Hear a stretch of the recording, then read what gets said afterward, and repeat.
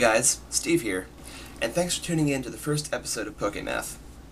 Pokémath will be a weekly series posted on Saturdays or Sundays, where I plan on discussing with you some of the mathematical intricacies of the Pokemon trading card game.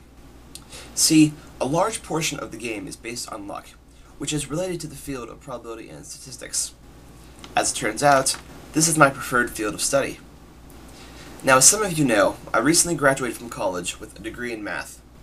Eventually, I plan on going back to school to get my master's degree in stats, and I'm even considering going for a doctorate and becoming a college professor.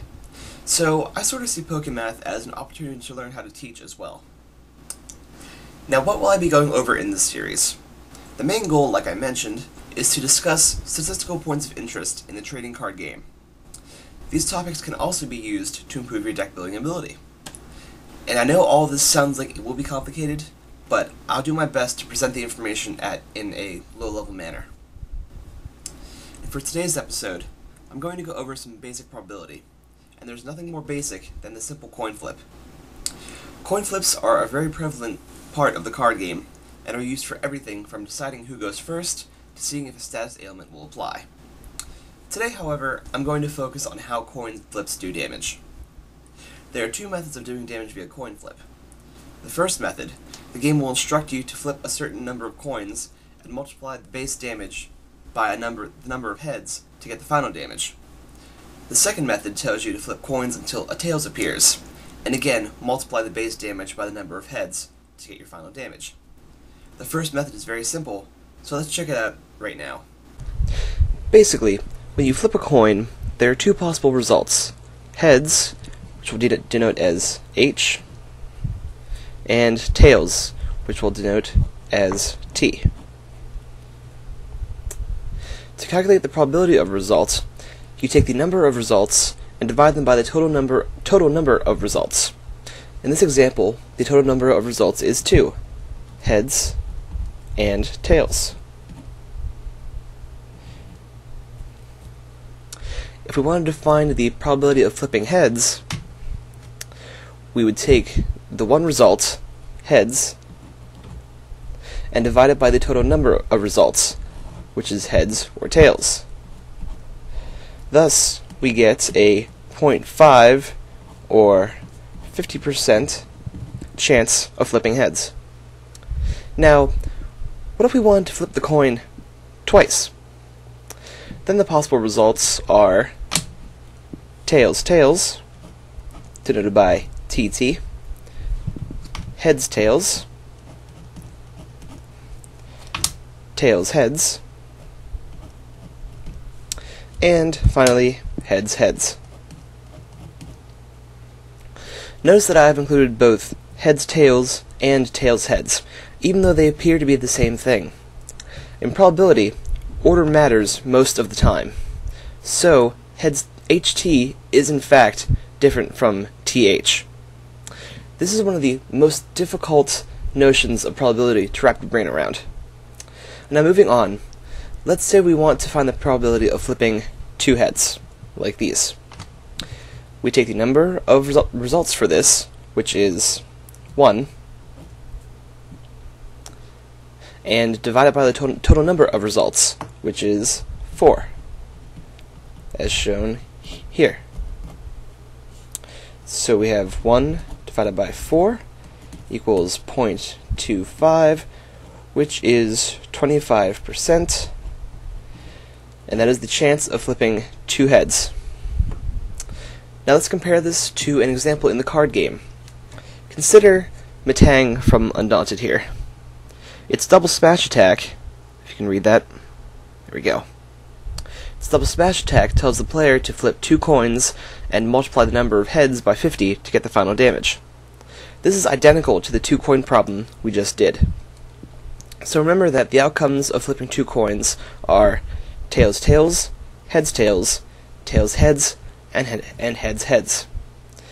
As shown in the previous example, there's a 25% chance of each of these results, because we have 1 in 4 tails, tails, 1 in 4 heads, tails, 1 in 4 tails, heads, and 1 in 4 heads, heads. And, based on the card, we can assign a final damage to each of these. So, just separate this here. For tails, tails, no heads are flipped, so 0 damage is dealt. For heads, tails, 1 head is flipped, so that's 50 damage.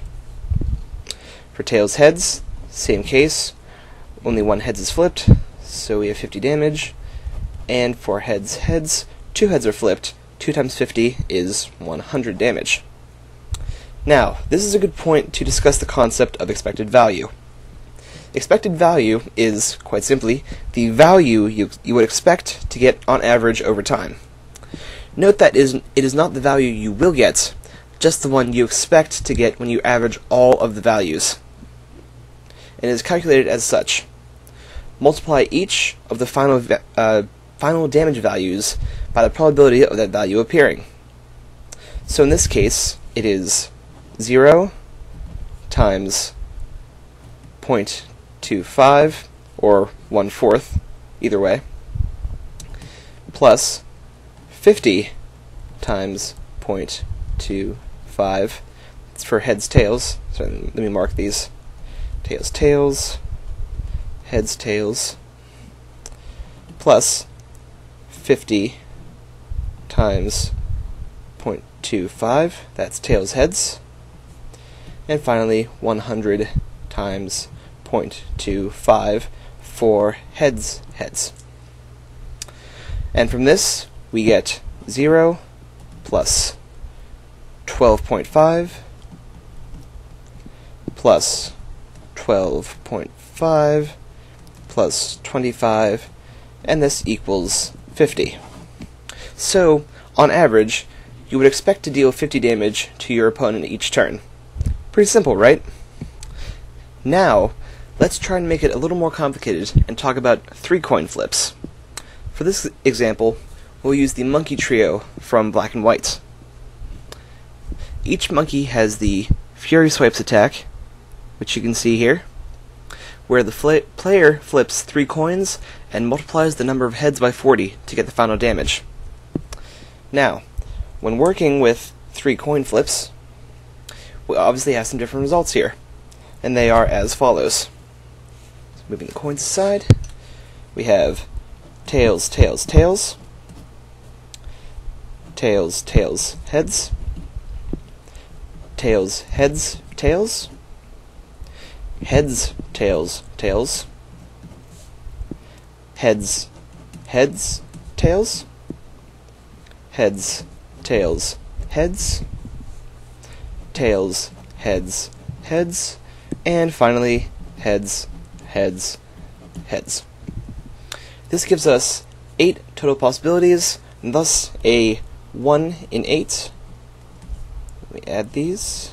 1 plus 1 plus 1 plus 1 plus 1 equals 8. So there's a 1 in 8, or a 12.5% chance of getting each result. Now let's say we wanted to find out the probability of flipping only 2 heads. That would be 2 heads and 1 tails, obviously. We add up the number of results. In this case, we have these 3 here.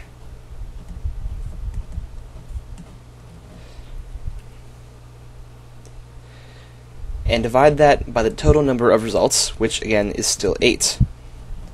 So we have 3 eighths, which is about a 37% chance. It's actually 37.5%, but we'll just simplify it to 37 for now.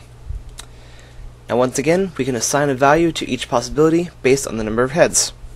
So the damage done, which I'll do over here, is 0 for triple tails.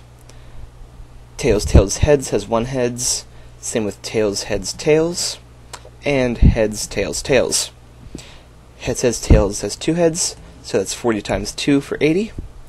Same with heads, tails, heads, and tails, heads, heads. And triple heads has 3 heads, so that's 40 times 3 for 120 damage.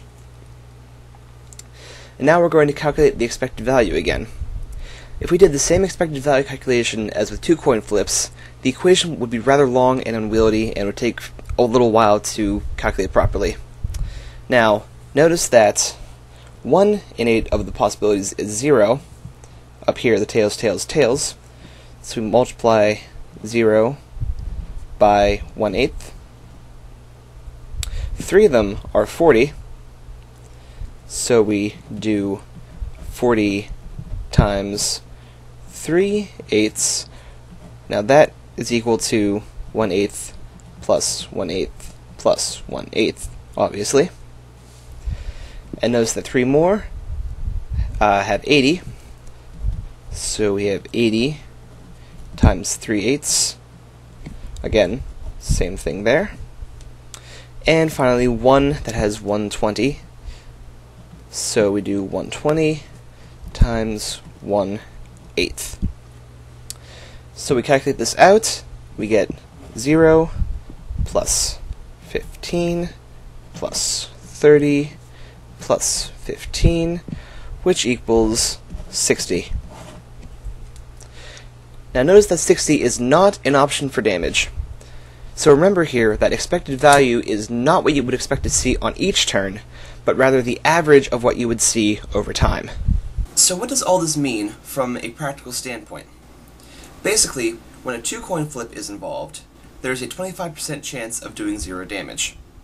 When a 3 coin flip is involved, there is a 12.5% chance of doing 0 damage. Now this may seem like a really low percentage of it actually happening, but when it inevitably does, you're going to be really mad. You really don't want to use attacks that have a chance of doing nothing, so most players tend to go with more reliable attacks. Thanks for watching today's episode of Pokémath, and I hope you learned a bit about probability in the trading card game. And if you have any questions, feel free to send me a message or leave a comment below. In next week's episode, I'll be covering the other type of flip-based attack, the flip until tails. Thanks for watching, and I'll see you next time.